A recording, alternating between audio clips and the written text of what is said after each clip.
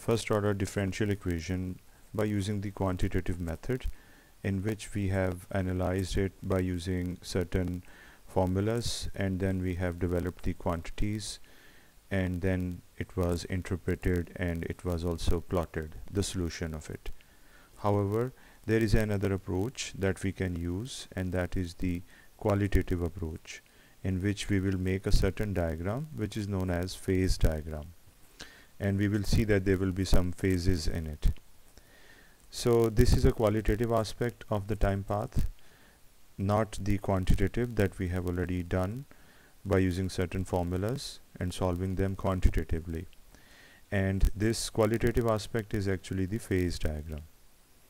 Phase diagram conveys the dynamic properties of a differential equation. So we will be understanding about the dynamic properties of the differential equation that we are dealing with. That is, if we have a certain function, that is y as a function of time, and it will be an autonomous differential equation, so that the derivative of that same function is just a function of y and not the function of t. So mathematically it is more understandable that the derivative of a certain function is only dependent upon y and not t, where t is the independent variable and y is the dependent variable. So we can understand that it is going to be a function of the dependent variable only and not the independent variable. Now this can be a little confusing with other similar concepts, so let's try to compare them and separate them, because they are similar but they are not the same. The first thing that we have understood is the differential equation, in which the rate of change of the dependent variable with respect to the independent variable was a function of both, that is the dependent variable and the independent variable. The other thing that we learned before was the time path, in which the dependent variable was a function of the independent variable, and there was no derivative term because it was the solution, and in the solution we do not have any derivative or differential term. However, this new thing is known as the phase diagram, and it is also called as the autonomous differential equation because it doesn't have the independent variable in it, and it is only a function of the variable y, which is the dependent variable. The rate of change is there, so it is a differential equation. However, it depends upon not both of the variables but on only y variable, which is the dependent variable. So after understanding what is in the background of phase diagram, that is the autonomous differential equation, let us try to take a numerical example of it. This is a numerical example of it. We can rearrange it and write it in a way in which we can put y on the left hand side. When we do so, its coefficient will become -1, which is now a value of a, and the value of b is there on the right hand side, which was there already, that is -7. So we can use these two values in order to verify the results of the phase diagram. So now we are going towards the phase diagram. This is the graph of the phase diagram. On x-axis we have the dependent variable y, and on y-axis we have dy over dt, that is the rate of change of the dependent variable with respect to the independent variable. So when we plot it, it will look like this in this case, because we remember that this equation that we are taking as an example is a linear differential equation. So a straight line is expected, as we have seen here. We can make it simply by putting the values. We can make a schedule here, because we are to make this diagram in which the rate of change will be dependent upon y. So we are going to put various values of y, and we are going to get dy over dt. For example, -5, and then 0, and then there's 5. I'm skipping a few values here. You know that there are some values in between, and now we will get various values of dy over dt here, because we'll be just putting the value of y, and dy over dt can be found, and these values can be written here. So now I have this table that can be plotted on the graph as we have done here. So after doing this, you can do this yourself, the development of this table, and then this graph will appear. Now let us try to make sense of various phases in it.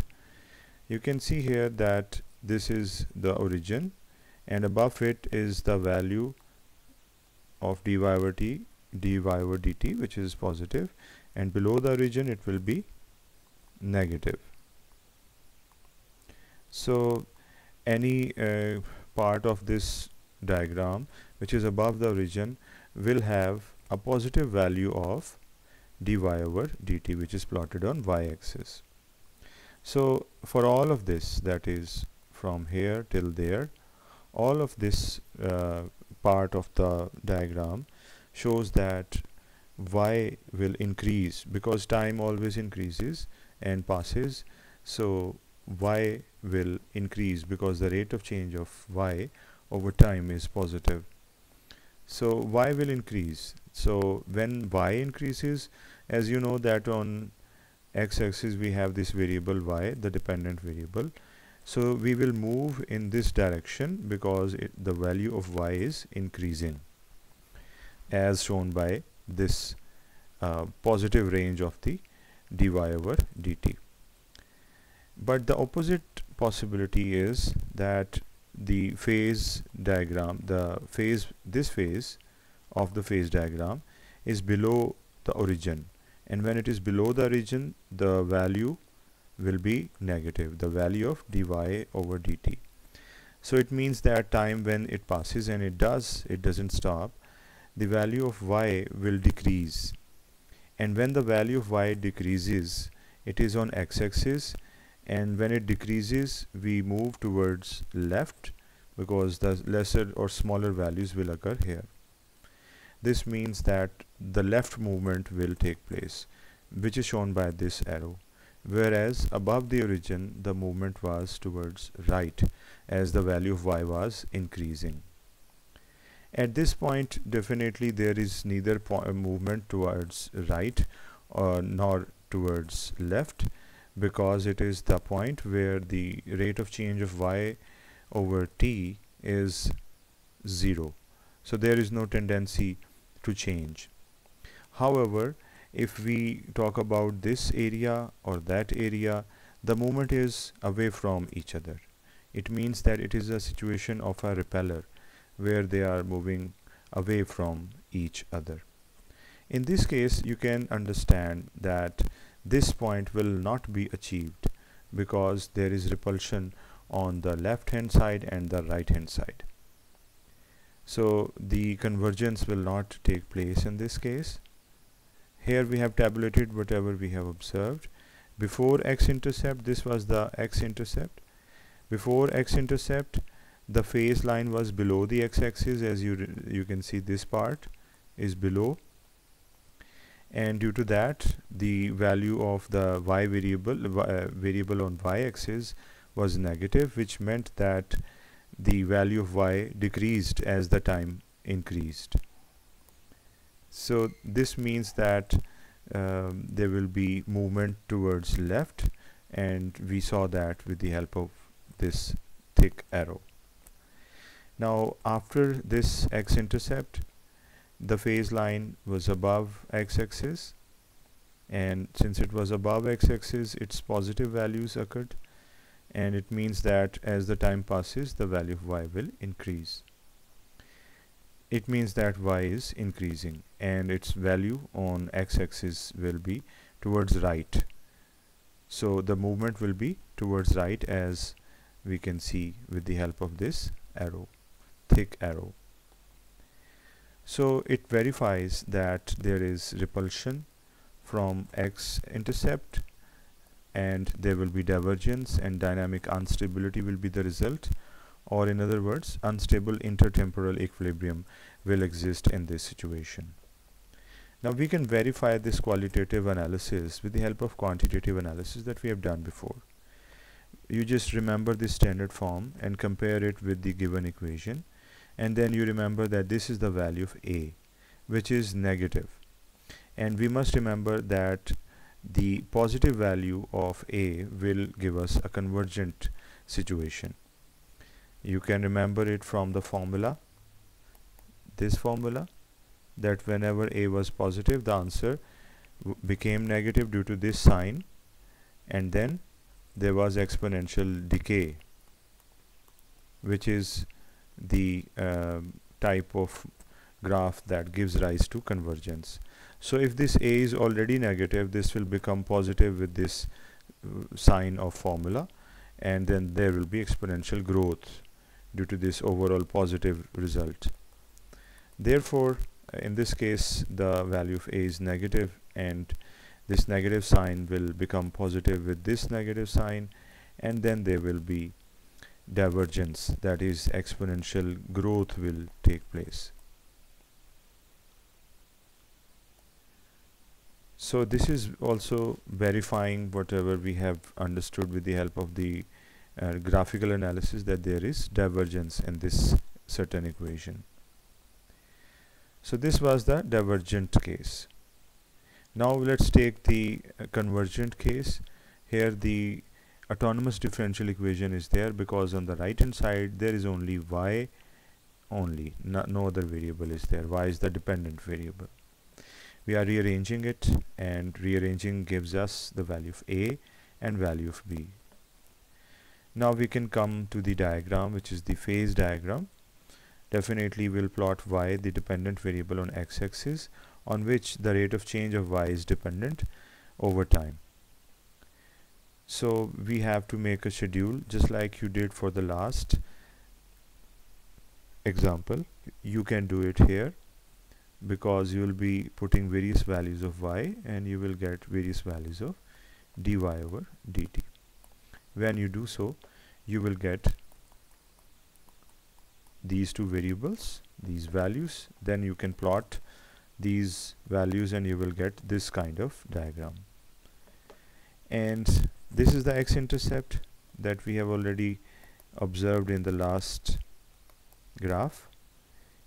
Above or before this x-intercept, the graph is here, and this graph is having positive values of dy over dt because this is origin, and above origin there are positive values and below origin there are negative values.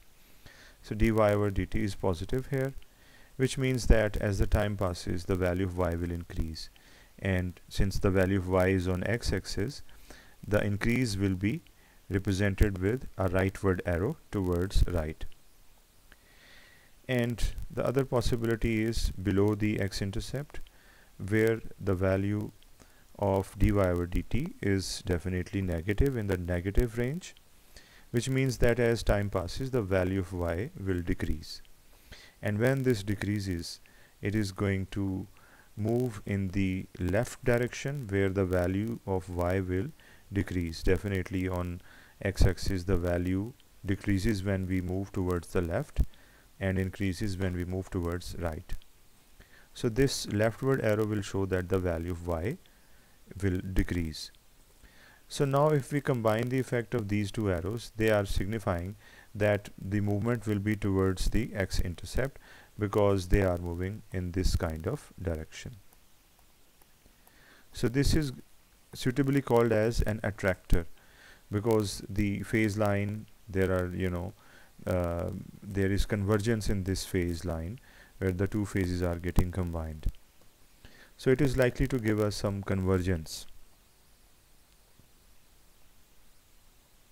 Before x-intercept, you can read this by pausing the video, and you can see that phase line above x-axis had this positive value of rate of change of y over time, which meant that y will increase over time.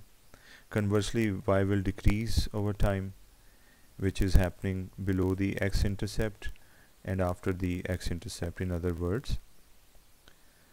So there will be a case of an attractor towards the x-intercept, and there will be convergence, there will be dynamic stability, and there will be stable intertemporal equilibrium, which in other words is known as the steady state growth, in which the different rates of growth or the rates of growth of different variables will remain the same.